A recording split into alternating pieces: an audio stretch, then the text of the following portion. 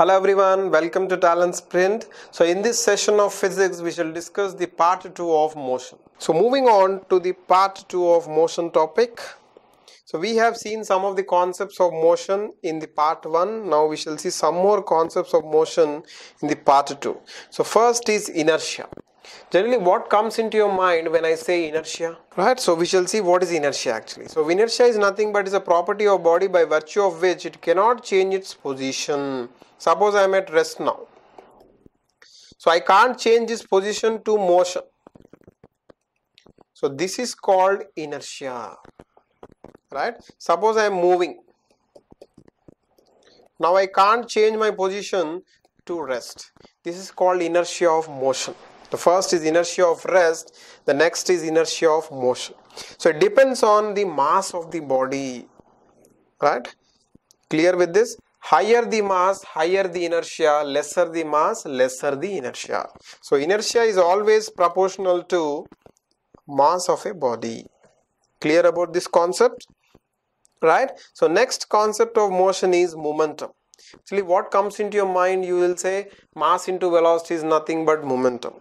But what is actual definition of momentum? So momentum is nothing but it is a quantity of motion that an object has. Okay, so it is a quantity of motion that an object has. So it is nothing but it is a product of mass and velocity m into v. Okay, so momentum is product of mass into velocity. The third concept in the motion topic is impulse. So what do you mean by impulse? Impulse is nothing but change in momentum is impulse.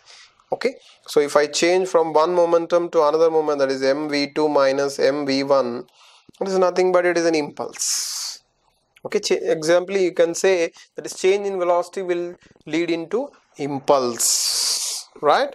So moving on to the causes of motion. How motion is caused. Generally, if I want to move from one place to another, from A to B, I want to move. So there must be some external force applied on me, or there must be an internal force within me so that it will make me move from A to B. So first, what are the causes of motion? So any force which is either internal or external, we need a force to move from one place to another. Okay, so what is actually force? Force is nothing but it is a push or pull upon an object resulting from the object's interaction with another object. Okay, so whenever there is an interaction only, there will be a force.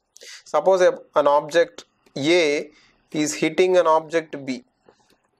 So this is called force, and because there is an interaction, there is a force. Right? So if there is no interaction, there is no force. Clear with this? So forces exist only because of interaction between either two or more bodies. Minimum two bodies must exist because of force. So force is a vector quantity. Remember, force is a vector quantity because it has a direction. And it is a product of mass and acceleration as explained in Newton's second law of motion.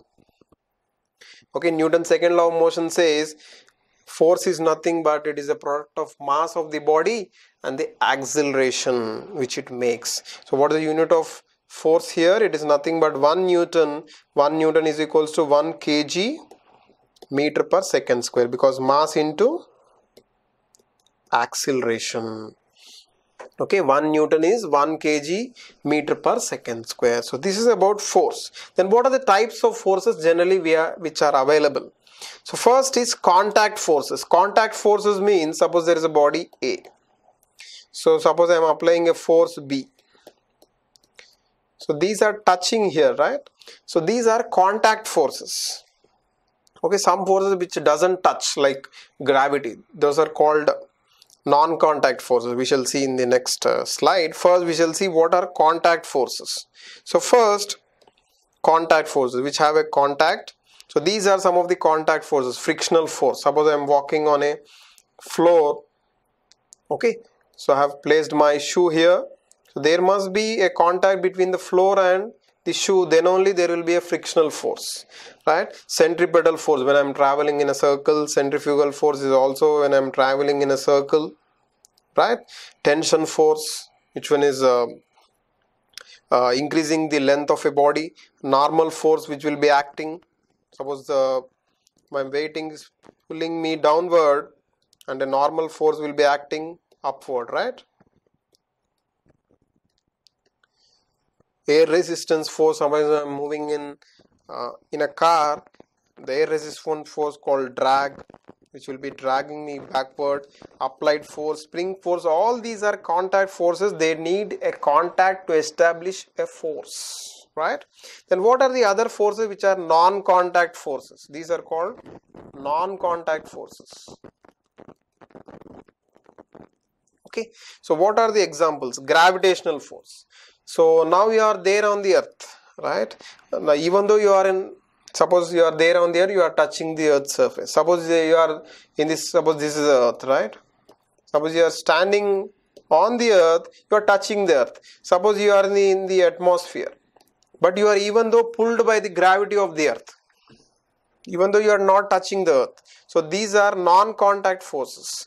Electrical force, at some distance they will be acting. Magnetic force. So all these are non-contact forces. Without any contact they can establish a force to up to some distances, right? So these are some of the types of forces. Next, there are some more types of forces. In the contact forces, we have already seen what is the centripetal force and what is the centrifugal force. Now we shall study about them in detail. So for a body to move in circle, there must be a force which is directed towards the center. Suppose a body A is moving in circle in the anti-clockwise direction. So first it must maintain in the circle, right? It has to be in the circle. So or else it may be falling away from the circle. So this force is called as centripetal force, which is pulling the object A towards its center, right? And it is necessary to produce continuous change of direction in circular motion, right? So when I am moving here, it will be like this.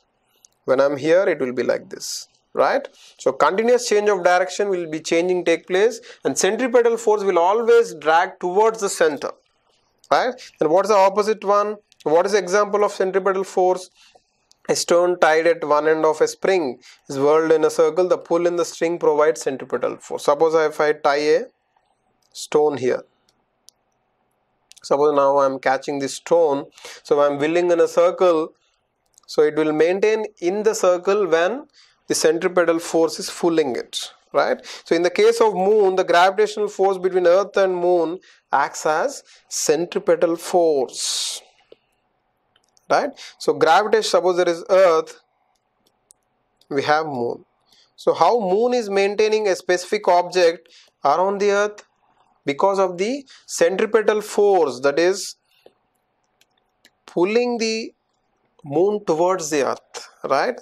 This is the gravitational force of the earth which is pulling towards the earth. The moon will be pulled by the earth towards the moon, but does it fall? No. So when the forces are in equilibrium, suppose one force is pulling to one side, another force is in pulling to other side, then it will be in equilibrium state. Does earth fall from its orbit? No. Does moon fall from its orbit? No. Centripetal force will be pulling towards the center, and centrifugal force will be pulling away from the center, so that the body will maintain equilibrium. Okay, so centripetal force will be acting towards the center and centrifugal force will act away from the center. Hope you are clear with this diagram. Then the body will make a perfect circle, same like earth, moon and other planets.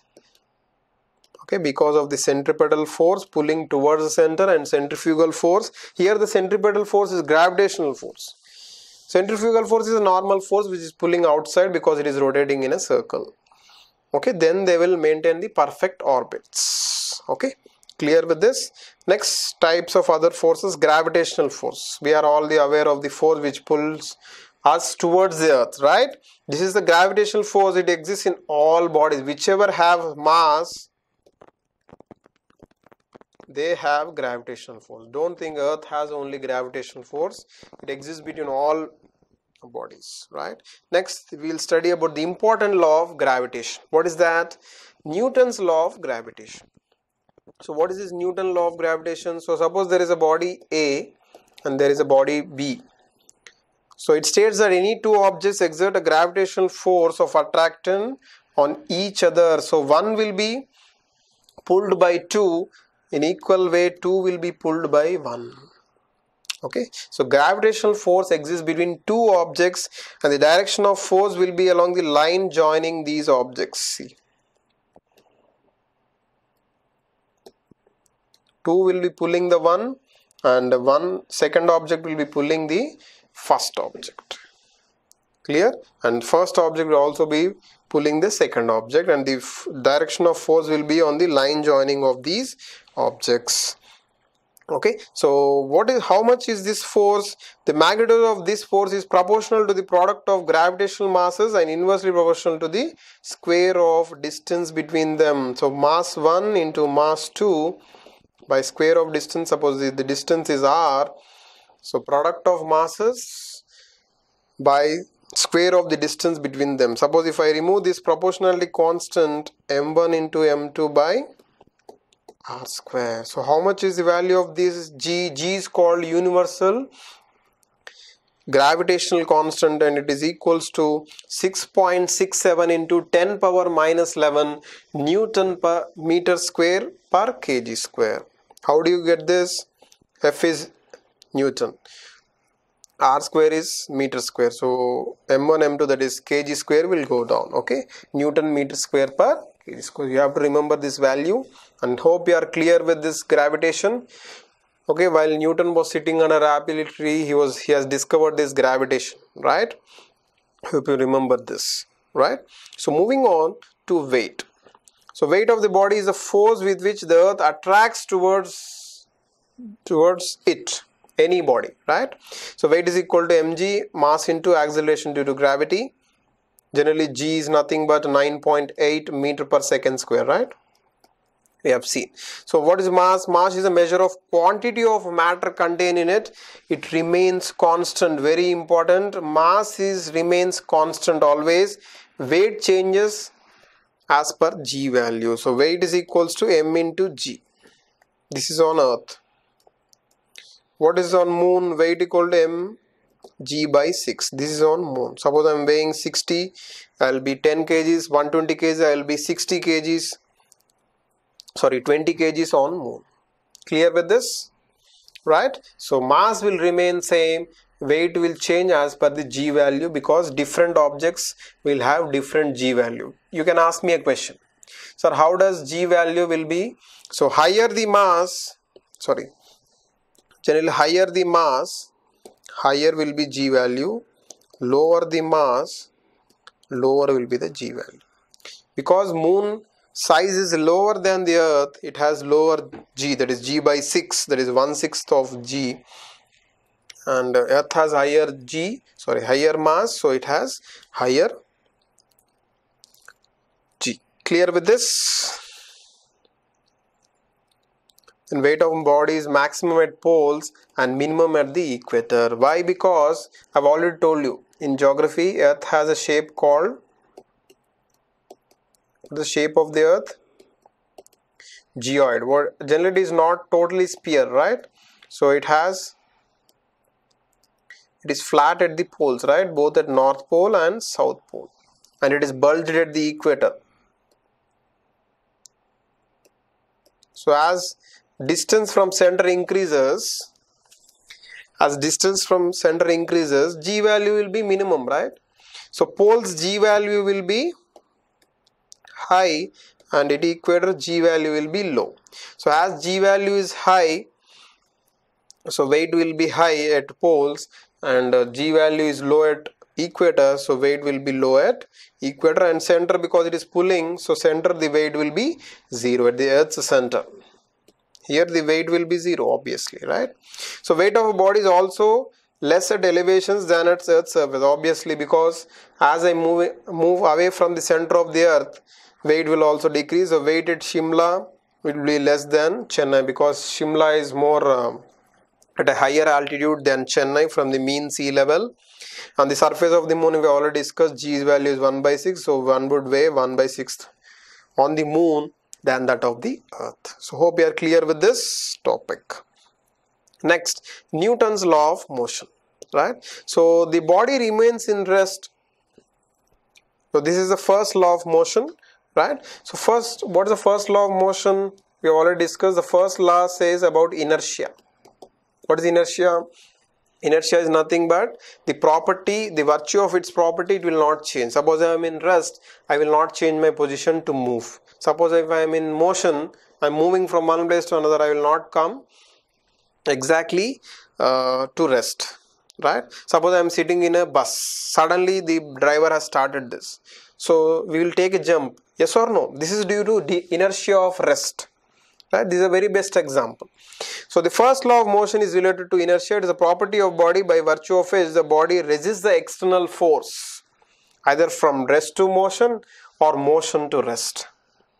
Okay, I will not change my position as soon as possible. This is because of inertia. Okay, so common examples of the passengers fall forward. I have already told you. When the bus suddenly stops, suppose if the bus suddenly stops, I am in motion now. So suddenly I will not come to rest. So that's why I will fall forward, right? And suppose the bus starts suddenly, I will fall backward, right? I am resisting the force, right? So dust particles get removed when we shake the carpet, yes, because the dust particles are rest, they doesn't want to move faster, right? When the person jumps from the moving bus, he runs through some distance to get into rest. Obviously, this we should not jump from the moving bus. This is harmful, but when the person jumps, he will take some distance to get stopped because of inertia of motion. This is about the Newton's first law of motion. Moving on to Newton's second law of motion. So according to the Newton's second law of motion, the rate of momentum is change of momentum is directly proportional to the force applied, and it acts in the direction of force, right? Rate of change of momentum means momentum is m into v, right? Rate means we have to divide it by time. Okay, so force is directly proportional to m into a, that is mass into acceleration, right? Clear with this? So F equal to ma is given by the Newton's second law of motion. Moving on, for constant force, acceleration produced in the body is inversely proportional to the mass of the body, because obviously F equal to ma, m is inversely proportional to acceleration. Larger mass, lesser is the acceleration.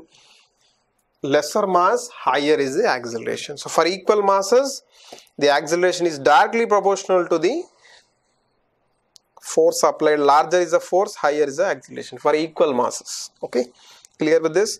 Moving on to Newton's third law, most of you know, for every action there is an equal and opposite reaction which is directly proportional to the force applied. Larger is the force, higher is the acceleration. So this is used generally in rockets, right?